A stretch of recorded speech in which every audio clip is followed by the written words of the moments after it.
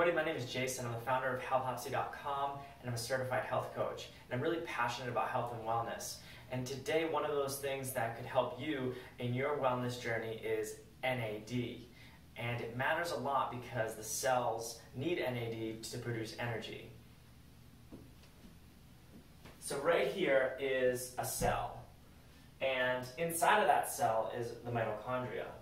And it's a common misconception, but there is a lot of mitochondria. There's not just one mitochondria per cell, it's actually a lot. And these guys are really, really important because they're the ones that are producing energy for the cell so the cell can function. So why does that matter?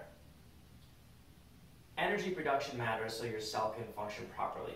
And you need NAD as a substrate to produce ATP. Without NAD, we can't produce ATP, which is adenosine triphosphate. And that process, that biochemical process, is taking NAD, adding an electron, and making NADH. In turn, that process converts ATP. And that all happens within the electron transport chain, within the mitochondria. In between the outer and inner membrane is the electron transport chain. The electron transport chain produces ATP through aerobic respiration. I know there's a lot of big terms here, but just imagine that inside this mitochondria, there's two layers, and in between those two layers is this process that's taking NAD and making ATP. And as we age, our NAD levels go down. So we really need to make sure that we're getting the proper nutrients from our food or supplementing with NAD so that we can produce ATP to give these mitochondria the energy that they need to do their job, to give the cells the energy to do their job. Alright, so right now I really wanted to go over a few things about the diet and how we take things from our diet to make NAD. So in our diet, we're going to be looking for two substrates that make NAD. One is niacin, which is vitamin B3, and tryptophan, which is amino acid. Both of these are in high amounts in meat sources, but if you're vegan, you want to make sure that you're getting tryptophan because plants don't have a lot of this amino acid. And also vitamin B3 niacin is something you may also want to supplement with if you're a vegan. Both of those in your diet will make NAD. You can also make NAD from three sources of supplementation. One is NR, which is nicotinamide riboside, NMN, which is nicotinamide mononucleotide, or NAD+. All of those are going to make NAD. And when we make NAD, we know that it produces ATP, which is the energy currency of the cell. So making sure that you have this in your diet or you're using these as supplementation to make NAD is a fantastic way to make sure that your cells are producing enough energy. Alright, so I wanted to talk about what happens when you actually take NAD.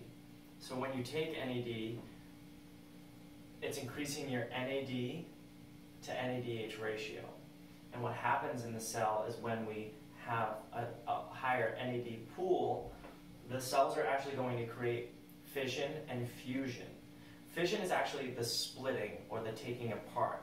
So when we increase our NAD, cellular fission is happening in the mitochondria. So the mitochondria are actually splitting, and what is happening is it's creating mitochondrial biogenesis. And then when the mitochondria are in biogenesis, the weaker mitochondria are killed off through mitophagy, and then the good mitochondria actually go through fusion, which is the joining of mitochondria to make one bigger mitochondria that is stronger because of the NAD creating a higher NAD to NADH ratio by creating fission, which is the splitting of, and then fusion, which is bringing them back in. So here's some ways that you can get NAD.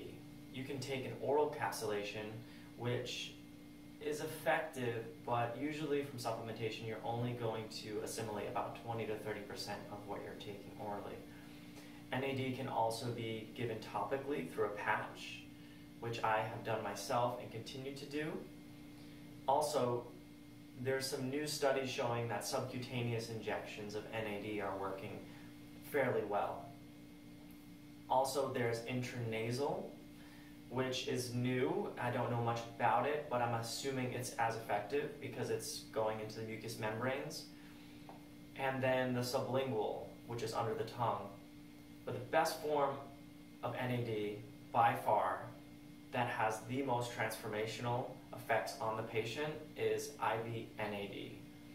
I think that's the most effective way, and if your doctor does provide it, give it a try. It can really help your cells. As always, thank you for joining me today on this video about NAD. If you'd like this video, please do me a favor, hit that like button, and if you want more updates and weekly videos from me, hit the subscribe button.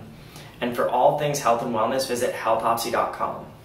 Also, I'm going to link in the show notes some of the radical health hacks that I've done at home, which includes NAD IV and topical NAD patches.